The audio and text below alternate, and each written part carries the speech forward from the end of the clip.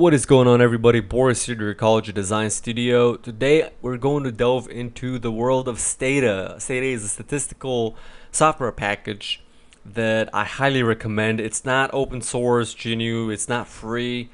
There's a little bit of an upfront investment with Stata, but if you work with statistics a lot, it's it's a whole new world from what we've been doing in previous videos with Excel.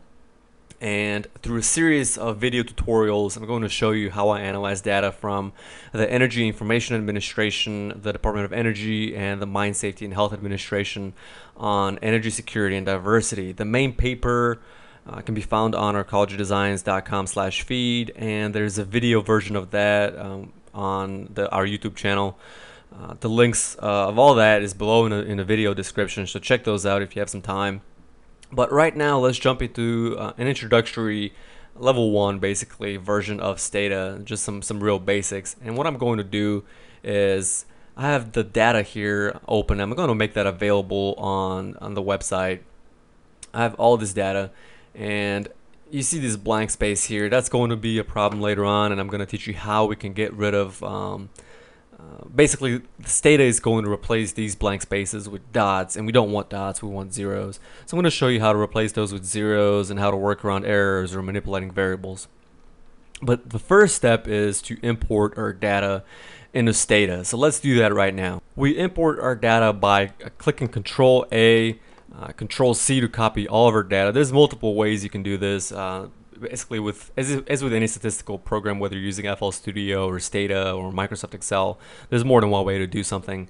This is just the way I prefer to do it. So Control A, Control C, basically select all of your data, copy it over, head over into Stata, and let's make that full screen.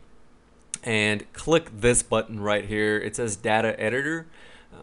It allows you to edit your data. So click on that, and it's going to open up. It's going to be blank. Obviously, we have no variables in there. And click Control V, and a little pop-up box is going to show up, and it's going to say, is the first row data or variable names? I want my first row to be variable names. I've already preset Stata, and the first row contains all my variable names, kind of the way I want them. Not exactly the way I want them, but it's not data. So we have two options here. We can treat the first row as data, or we can treat the first row as variable names, and we want the second option. We click that, and all of our data is imported. Obviously, the columns are too short. The units here are billions of BTU for the energy, for natural gas, crude oil, the different forms of energy and the different types of variables we have. And as I said before, Stata is going to replace blank cells with this dot, and we're going to see how we can fix that here in a second. Okay, let's close this out. And the first thing we need to do is let's examine here our variables. We have year, average mining death, cost, average injury. These variables here are basically coal produced, natural gas produced, crude oil, NGLP, that's natural gas, plant liquids, total fossil fuels, total fossil energy produced, hydroelectric, geothermal, solar, wind, biomass, and renewable, and nuclear. These are all the types of energy produced. The first type we're dealing is produced, and then here we have total energy produced. Then we have total consumed, net imports, fossil fuels consumed, coal consumed, renewables consumed, and then some other explanatory variables like US population, the average CPI value for those years, and the period we're dealing with is between the years of 1949 and 2011. So we're dealing with time series data, and the first thing we need to do is tell Stata that that's what we're doing. Let's head over to the command window here and type in tsset, one word, and then year, and press enter. And then there it is, time variable, year 1949 to 2011, and 1 unit. So now we've told Stata we're dealing with time series data, and we need to keep in mind that may lead to some autocorrelation or multicollinearity between our variable.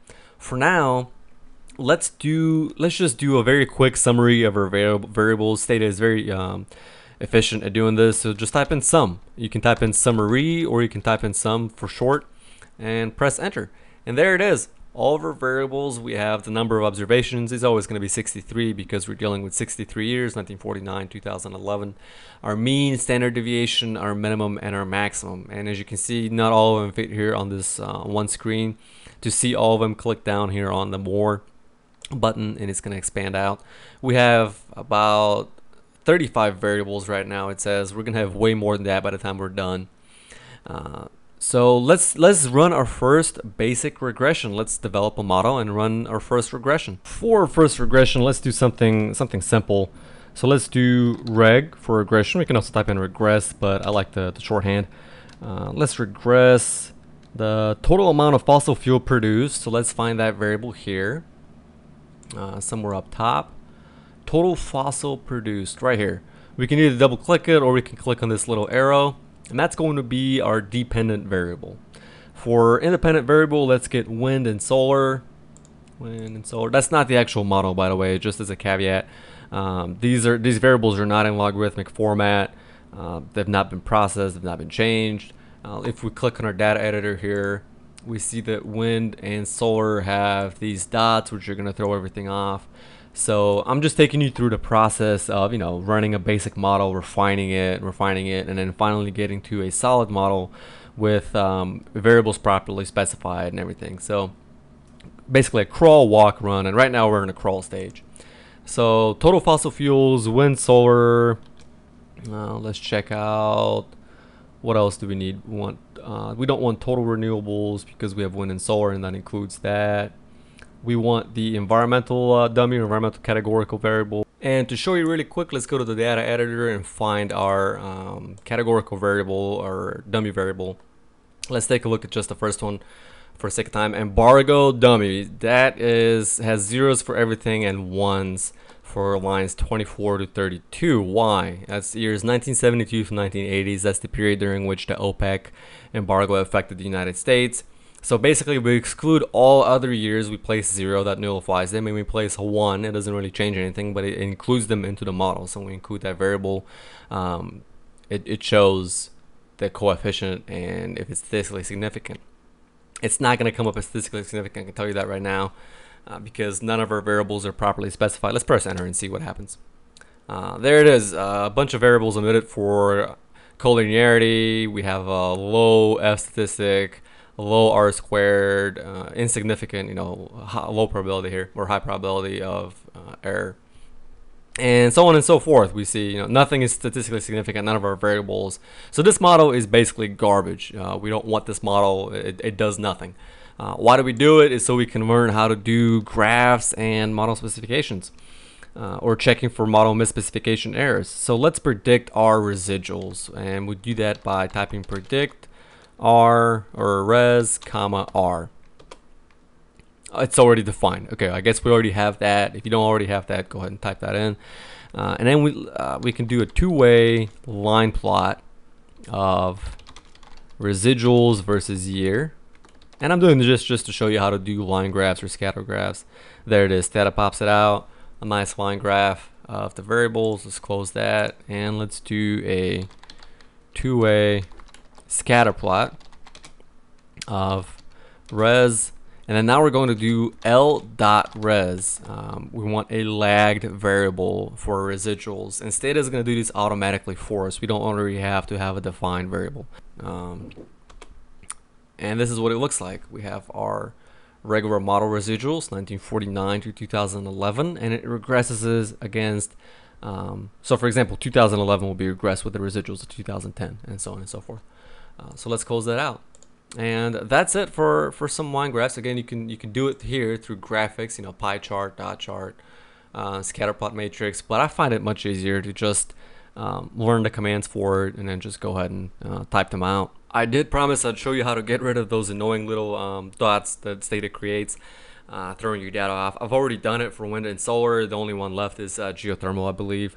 So let's go ahead and replace those. To show you again what I'm talking about, click on the data editor up here and see the geothermal. Like wind and solar, that used to be dots, and what it does is it throws off your data and your estimations. Geothermal, I haven't used that in any of my regressions. That's why it hasn't been critical to replace it, and I can show you now how we can get rid of that, in case you're interested in playing around with that variable. So we do this by typing replace command geothermal equals 0 if, so it's a conditional if statement, geothermal greater than or equal to a dot, and then close parentheses, and press enter. And then we see here Stata is telling us that 11 real changes have been made. Let's see what this looks like by clicking on data editor, and voila, lines 1 through lines 11 have been changed. It used to be dots and now it's zeros. For any data that you import into Stata that comes out looking like that from Excel, it's an easy fix. You can do it in Excel prior to importing, and if you don't catch it, it's no big deal. You can do it in Stata. Also, one thing I forgot to mention is it didn't do it this time, but sometimes when you import data from Excel into Stata, it's going to show up as red. And right now everything is in black letters. Red means that it's a string character, and Stata is not recognizing it as a number.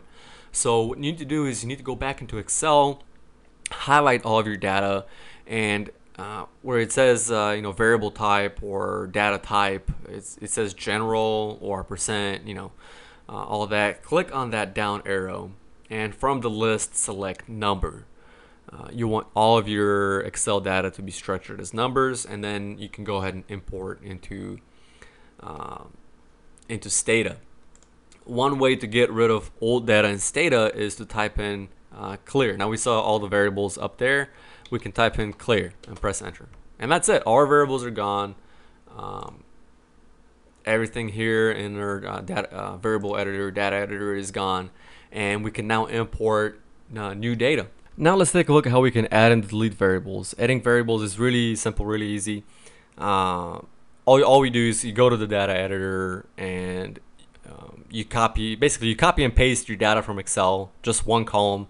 Go to the same data editor and then Control V or copy and paste in there, and then treat the first row as a variable name. To delete a variable is simple as well. Just type in drop, and then which variable do you want to drop? Let's do S col. Drop S col. That easy, and then that variable is now gone. If you go into the data editor, you can verify that that variable no longer exists. And what we need to do now is transform each and every variable into its logarithmic counterpart. I'm not gonna go through and do that. I'll pause the video and then do that. But to show you really quick, we're going to generate a new variable. So let's do col. So let's generate ln lower dash col. That's our variable name. And the ln just signifies that it's in a logarithmic format, equals log parentheses col, close parentheses, and we press enter. Now let's go into our data editor, scroll all the way over, and here it is, ln col. The billions of BTU have been transformed into a logarithmic variable, and now we can work with that. So I'll take a few seconds and change all the variables into logarithmic, or actually I'll just import the finalized data set that I have. Alright, so what I've done now is I've changed, as you see there's far more variables here. I've changed a bunch of variables into their logarithmic form. There's other variables. This is my finalized data set that's going to be available on our website or collegedesigns.com/feed. And I've ran a model. Ignore that for a second and let me show you how to recall a previous command. Just type page up or page down. If you type in page up, it goes up into your previous commands. So this is the one I ran. Did a regular regression OLS, ordinary least squares, logarithmic total fossil fuel produced in the United States, our environmental categorical variable, our OPEC embargo categorical variable, a logarithmic of the US population, and a logarithmic of total renewables. So as you can see, every variable, dependent and independent, are in logarithmic form. This is a growth model. Let's go ahead and press enter and see what we get. So we have our constant statistically significant at alpha 0.01, highly statistically significant. Total renewables is statistically significant, alpha equals 0.05. Population statistically significant at 0.01. And the environmental dummy is statistically significant at alpha 0.05. The only one that's not significant is the embargo. We have a very low probability of that statistic. We have a higher F statistic than previously. We have a much higher R squared, 0.8093. Just at R squared, it looks good, just 0.79, just a little less. And what that's telling us that is on average, holding everything else constant, this model explains about 80 to 81% of observed variation in our variables. it's still not quite good enough. There's still a lot to do with this model. And in part 2, we'll see how we can run tests for heteroscedasticity, multicollinearity, autocollinearity, how we can correct for some of those things, the different types of models we can run, robust regressions, Cochrane-Arcut, Poisson distributions, New West distributions with lag variables. So join me in the next session, part 2. Thanks for watching, and I'll see you in a little bit.